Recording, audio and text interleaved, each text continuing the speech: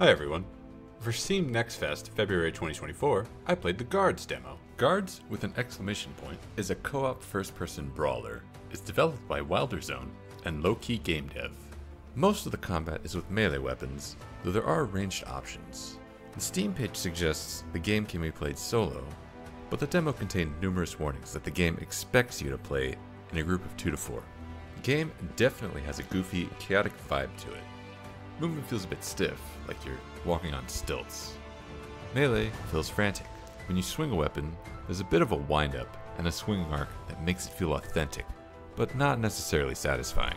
The hits are visceral, and the combat pacing is quick and brutal. Outside of the kiting game that you can play, there's something compelling about the kick in this game.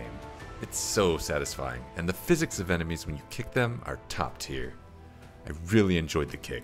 If the developers got rid of 90% of the weapons and made the game primarily about kicking, I would call that a good move. I want to take this kick, I want to put it in other games, it's that good. There are other weapons in this game, but I wasn't impressed by anything else that I picked up. The wall at the start of the game suggests that there are a lot of weapons, and hopefully they enable a wide variety of playstyles, but I didn't play long enough to get more than a handful. I have concerns that a wide variety means each weapon didn't get a lot of developer time. There is a mission selection system that suggests a fair amount of depth, asking the group to strategically select missions. There are rough points that I assume will get smoothed out as the game approaches release, but even if they aren't, it wasn't a deal breaker for me. The environments feel a bit too large in general, and the mission environments I played didn't really sell the theme.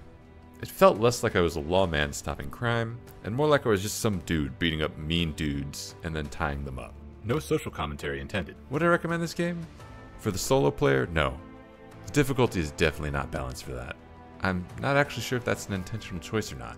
For a group, I would definitely try this again with a group, perhaps when it's a bit more polished.